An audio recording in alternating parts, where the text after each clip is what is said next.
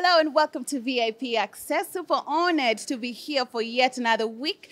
I am taking you behind the scenes at the launch of Form Ni Gani's new report titled Kenya in 2030, Young Voices on Future Scenarios and Contraception. This is an amazing report. It's already out. You can go to formnigani.kenya.co.ke to download this report to read about it. Today, we also officially launched the Ideathon University Challenge by Form Ni Gani. If you want to know what that means, you can simply go to the website and also download a form, an application form, and you'll get to know more about what you need to do to participate in the challenge. However, let me take you behind the scenes and just show you how the event went down. It was really amazing. We had a series of panel discussions right here. We had the students asking questions left, right, and center, and we answered all their questions. So a lot of you are wondering, what is this report about? What is Young Voices on Future Scenarios and Contraception? What are these scenarios? There are 4 different scenarios in the report. Upendo leo, utegemeo, ukaidi, and uwakilishi. And according to us right here at Form Ni Gani, the optimum and ideal scenario is uwakilishi. That is why the university challenge is actually based on the uwakilishi scenario. We want you, if you're a student outside there, to read this report and let us know your best solutions for Kenya to achieve this uwakilishi scenario. As simple as that. And if you want more information, you can just read the report and it will give you a glimpse of the state at which we are at right now when you talk about young people in Kenya, when you talk about issues of unemployment, health sector, family planning sector, and so many others. So I'm so happy to be here, and please allow me to show you how everything went behind the scenes. Come with me.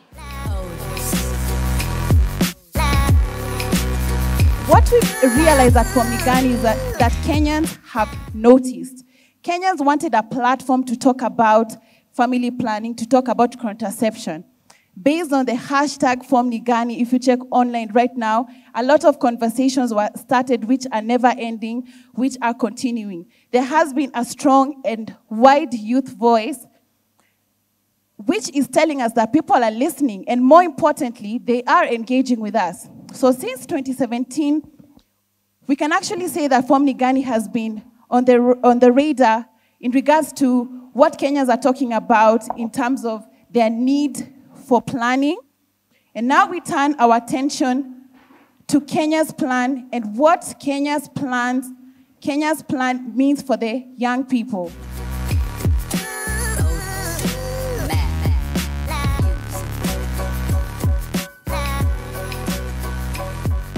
And if you consider the fact that young people are not just the majority, young people are the population now that is going to reimagine the country, that's going to take the country forward, that's going to ensure that the country is able to stand and hold in its 2 feet, despite even the debt conversation we are having. But young people are the population. The initiative is about increasing contraception access in an equitable way, because we understand that that is a central theme for our development going forward.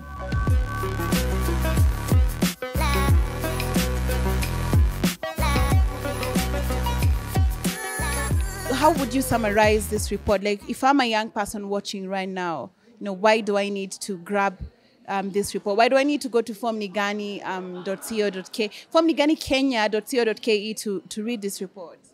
So this report gives the staggering truth of what will happen in case all these scenarios get to play out. Okay. So what it gives you the reality of what will happen, and what it does that it informs us on how we can get to the people-centric scenario.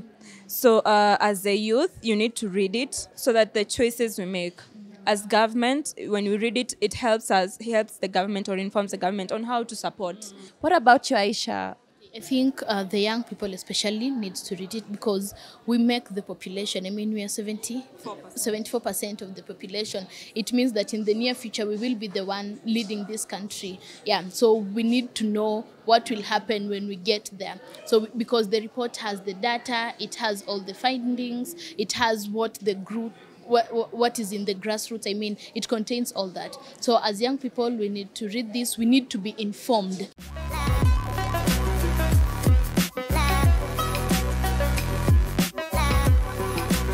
So I'm actually curious to know what you think about it, because this report is advocating for contraception to be a central part of decision making in this country, especially to matters pertaining national development. So what is your opinion on this report?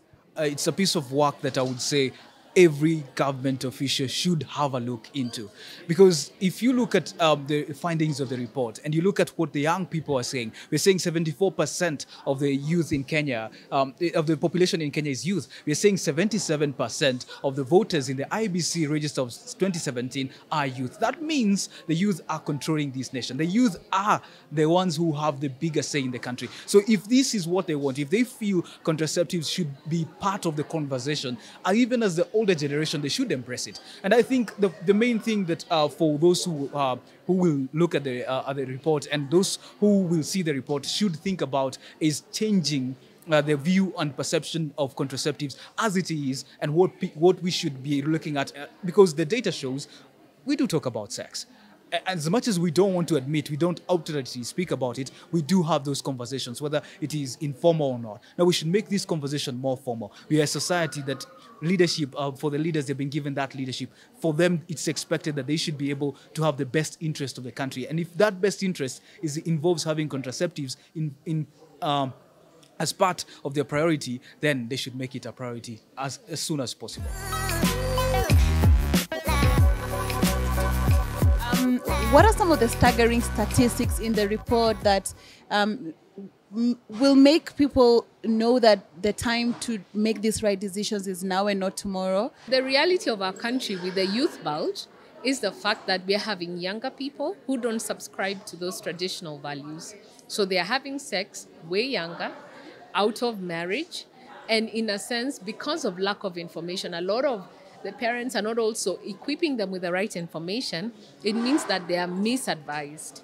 So what is happening then is that a lot of the pregnancies or the population is increasing, but a big number of those children cannot be taken care of, like I said earlier. And so the alarming part of it is, how do we handle this reality that we are in? And then not in a sense, and how do we also handle the sensitivities of our cultural issues, like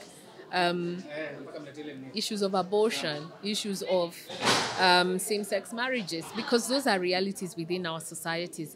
And this big tension will not be helped by not having the conversation. Thank you so much, Katindi. I mean, great job. You're saying it's not difficult, but it's also not so easy. I mean, especially when it comes to the stats, you know, you really have to get it right, and whatever you collected from the people, you really have to represent it well in the context of it. So for me, like, congratulations to you and everyone who was part of this. Thank you so much. Thank you. And well, if people can download the report from hashtag Form Ni Gani. Yes. Or the website Form Ni Gani, kenya.co.ke. Thank you so much, Katindi. Welcome, and I hope to have more conversations with you, Anyiko. Yes, me too. Awesome. Thank you.